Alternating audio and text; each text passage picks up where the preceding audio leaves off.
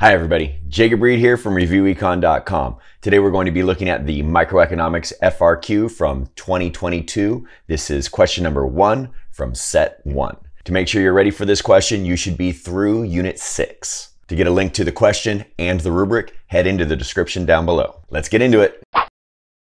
So for this question, we're starting off with a firm that has some carbon capture technology. They are the only producer of this device. That means they are going to be a monopoly, and this firm is earning an economic profit. They are also producing the profit maximizing quantity of output. So we're going to draw a graph for this monopoly. We're going to label the profit maximizing quantity labeled QM, the price the firm charges as PM, and we are going to shade the area of consumer surplus completely. When we draw this graph, we need to start off with our axes labeled P and Q and have a downward sloping demand curve. I have mine also labeled AR for average revenue and price. All three of those are equal, demand, average revenue, and price that is. And we have our marginal revenue curve below the demand. Since we're going to be shading the consumer surplus in a little bit, it's best to have that demand curve touching that y-axis. That way we have a clear triangle shaded for that consumer surplus. Once we have our demand and marginal revenue curve drawn, then we're going to add in the marginal cost curve, find the intersection between the marginal cost and marginal revenue curve, drop down below, and that is our profit maximizing quantity that we're going to label QM as instructed. Now, when it comes to the price the monopoly is going to charge, we don't find it right there at the MR equals MC point. We go up above to the demand curve, and that is the price the firm charges labeled PM.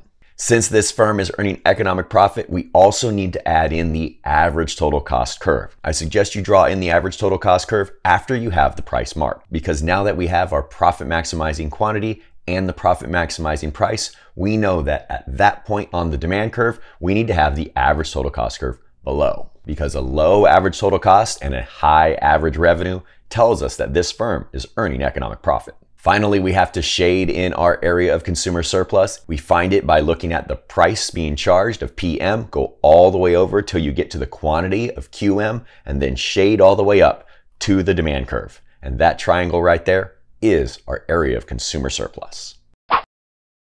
Now, as we know, monopolies don't produce the allocatively efficient quantity. They underproduce and they overcharge as well. So the next part of the question deals with regulating this monopoly. First of all, for part BI, we have the government considering taxing this firm. And the question asks us if a per unit tax could cause this firm to produce the allocatively efficient or socially optimal quantity of output. And we have to explain. Now let's remember that on the graph, the socially optimal quantity of output is where the price or demand curve equals the marginal cost. So we find that quantity right there.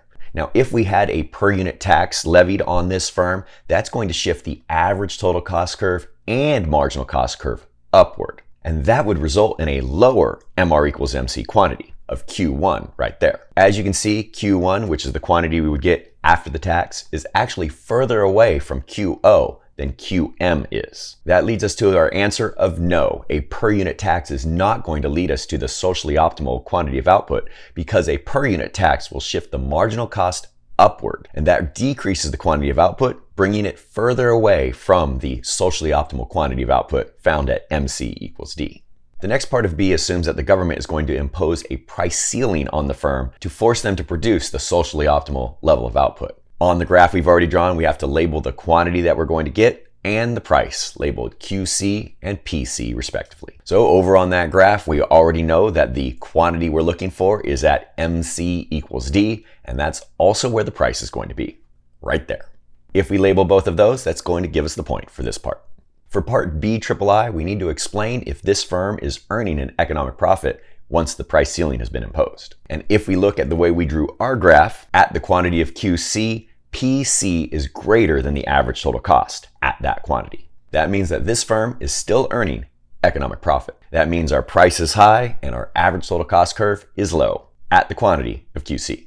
Now, this answer will depend on how you drew your graph and the relationship between the price of PC and the average total cost at QC. But based on the way I drew the graph for you, yes, the firm is earning economic profit, and that's because the price is greater than the average total cost curve at QC. And if you identify it and explain it correctly, you get your point.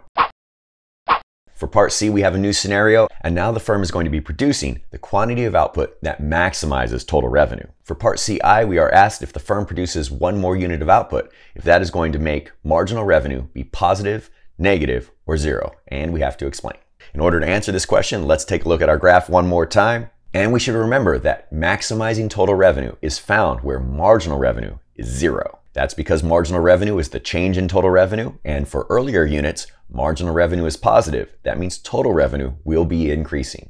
At higher units, marginal revenue is negative, and that means total revenue is decreasing. So total revenue is going to be maximized where marginal revenue is zero. And as we can see, higher units being produced have a negative marginal revenue on this graph. So the answer here is negative because maximizing total revenue is where marginal revenue equals zero, and the next unit produced has a negative marginal revenue. So total revenue will decrease. For part CII, we are asked if the firm reduces price by 10%, will the quantity demanded increase by less than 10%, more than 10%, or exactly 10%? In order to answer this part of the question, we have to remember the three areas of the demand curve based on the marginal revenue curve below. As long as marginal revenue is positive, we have an elastic demand curve. When marginal revenue is zero, that is the unit elastic point on the demand curve above.